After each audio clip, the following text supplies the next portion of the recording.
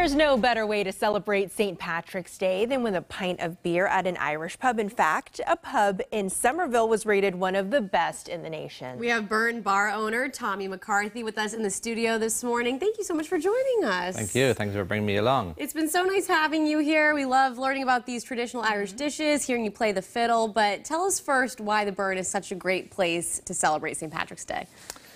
Well, you're going to get the true part of Ireland in the Burren. You know, it's just Irish music and Irish traditional food and Guinness and Irish staff. And I think when you step in the doors of the Burren, you feel like you're back home because we don't have TVs, so you're not distracted with like sports or something. It's just purely conversation, music and food. And I think people just kind of like ease and just enjoy themselves without any distractions. You know, Massachusetts, people here go hard when it comes to St. Patrick's Day. Is it going to be an absolute zoo at the Burren tomorrow? What can people expect while you guys celebrate this holiday?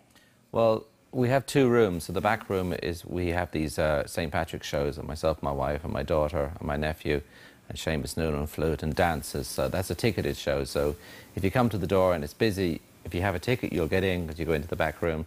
So you have to fight for your life for the front room. And do you typically have long lines on St. Patrick's Day?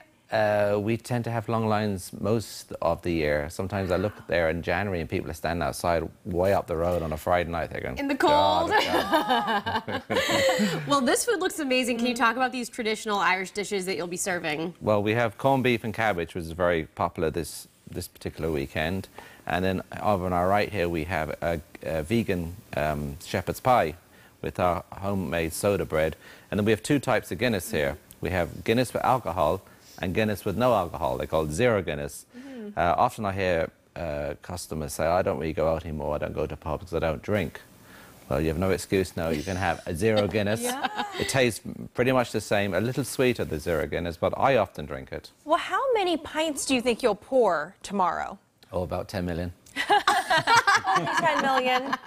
Everybody's favorite drink for the day, right? You said you are a top seller in the nation, though, right? We are the Burren's top seller in the nation, yeah. Wow. And I love when you said that you make vegan shepherd's pie for a very special reason. Why is that? Well, I'm a vegan, and my wife's a vegan, and we put this idea across about 7 or 8 years ago, and it's proven very popular. So we have a lot of vegan dishes at the Burren now, because the area we're in Cambridge, Somerville, a lot of vegan and yoga people, and they like to look after themselves. So if you don't like to drink alcohol, you can have a vegan shepherd's pie and a zero Guinness. So there's something there for everybody. It's nice that you provide those alternatives because some people still want to be in that pub atmosphere even though they might not be drinking. Yeah, I know. I mean, like last Wednesday night I went to a show and I was tempted to have a couple of pints of Guinness in the back room in the Burren, but I just had a couple of pints of zero. And you know, sometimes you're in a pub and you're drinking a cup of tea or a glass of water, it feels like out of place. But if you drink it, you know, you feel part of the atmosphere and you can... You know what? You don't get the hangover the next day with the zero. So I know, Tommy, that you play the fiddle. Do you want to send us to break with a little bit of music? Sure, why not? I play a tune called Fanny Power. Okay.